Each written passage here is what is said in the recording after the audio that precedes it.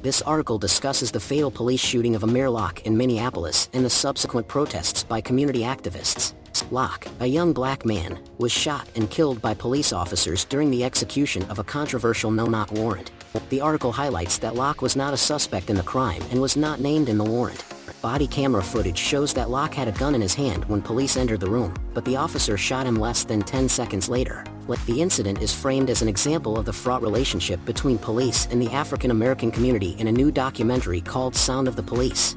The film traces the history of policing in black communities, from slave patrols to recent incidents of police violence against African Americans.